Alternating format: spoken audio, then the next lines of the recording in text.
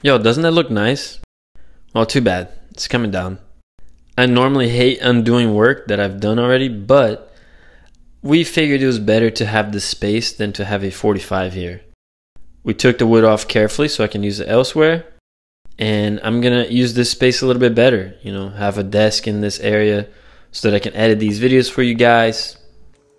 Now we're gonna mud, and if you've seen my mudding video, then you will see that I made some changes.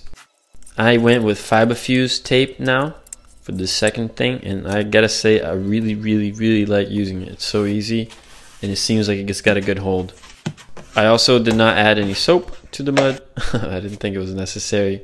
Just going with water now. And because I don't want to have to sand anymore, I hate sanding, what I'm going to do is make this into an accent corner anyhow and put some texture on the drywall and see how that looks. If it sucks, well, then I change.